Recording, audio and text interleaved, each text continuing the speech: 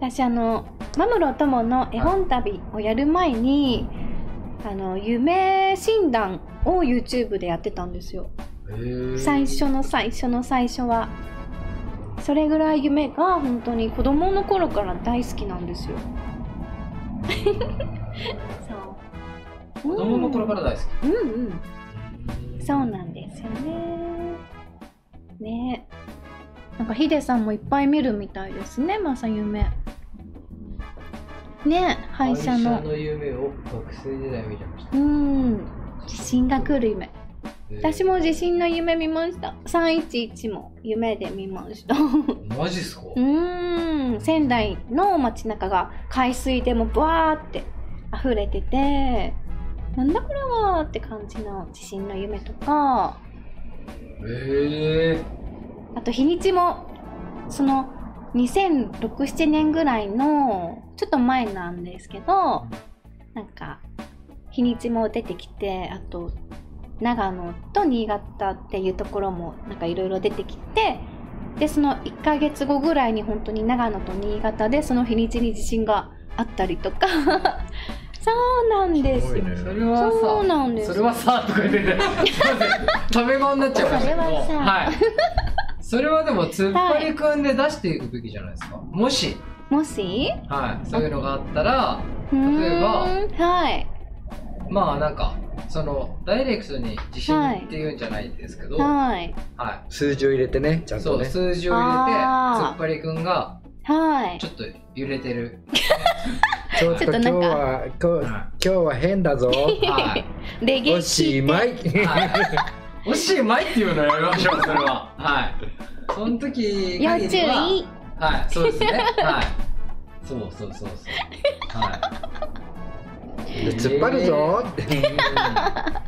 そう、突っ張るぞでおしまいになるっていうパターンの時は特に注意が必要。はい。いいですね。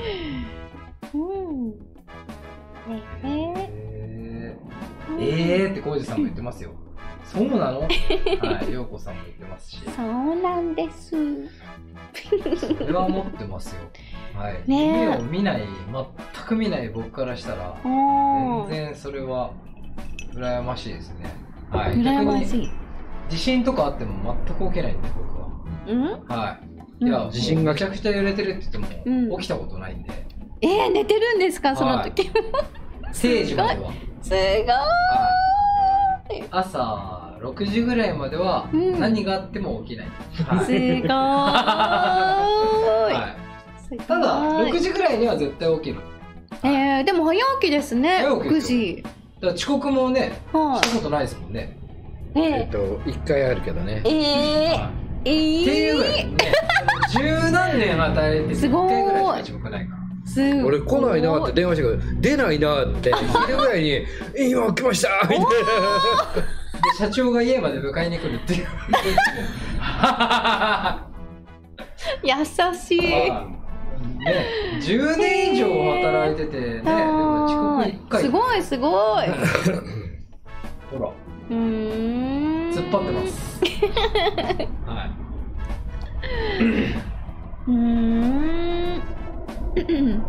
なんだろう。初夢。白い世界で中央に女性がいた。わお、ニンニンさん、面白い。なんだこりゃ。それが聞いたら首を横に振った。正月の初夢。今年ですか？おお、面白い。それはね、ニンニンさんは新しいメガネがちょっとかっこいいからですね。はい。遅刻が1回迎えに来てくれる優しい社長。そうなんですよ。チェックは3時間ごとに目が変わる。3時間ごとに。それはトイレが近すぎます。はい、それは遅刻しないです。はい。内緒。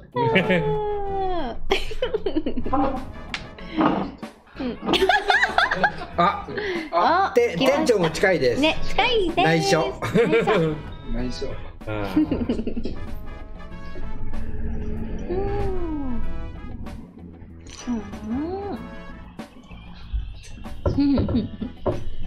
へえ。そう、今朝の僕見た夢ね、はい。駐車違反でね、はい。車がレッカー移動された夢見た。でパッと起きた。レッカー移動されてる夢だと。うわ、怖い。そう、怖い怖い。ドキドキしますね。今日はそれで目が覚めた。この車ですか？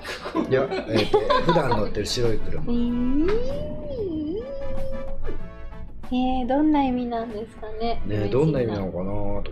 ねえ。でもそこまでね、はっきり覚えてる夢ってあんまり見ない。なんとなく夢見てたな、何の夢だったんだっけなぐらいな感じ。覚えてるな。じゃああんまり見ないですね。しっかり覚えてる夢っていうのはあんまり見ない。じゃあ今日の珍しいですね。ねえ、はっきり覚えてて怖かったんだ、それだけ。やられたと思ったら起きたっていう。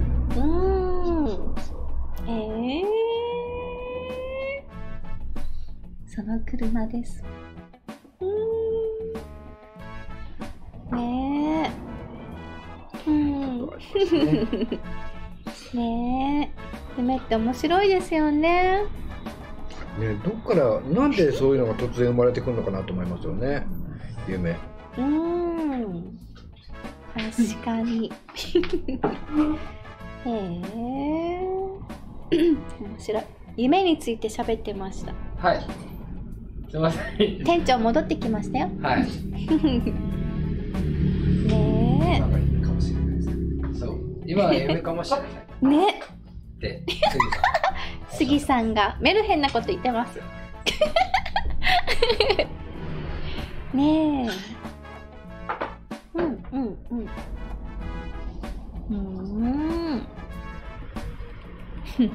杉さん夢見ます？杉さん。たまに。はい。小出さん、ただいまです。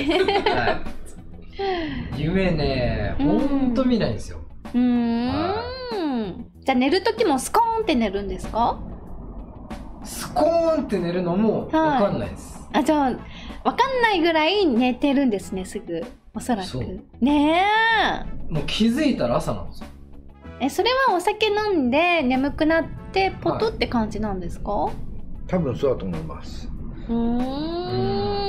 まあ家でもね飲むんで、今日も結構きっとパタッと倒れて寝ると思います。本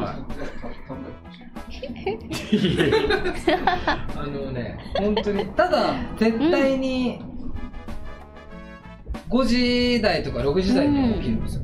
すごいですね。何時に寝ても。何時に寝ても。すごい。だからちゃんと朝は来るんですよね。朝は来る。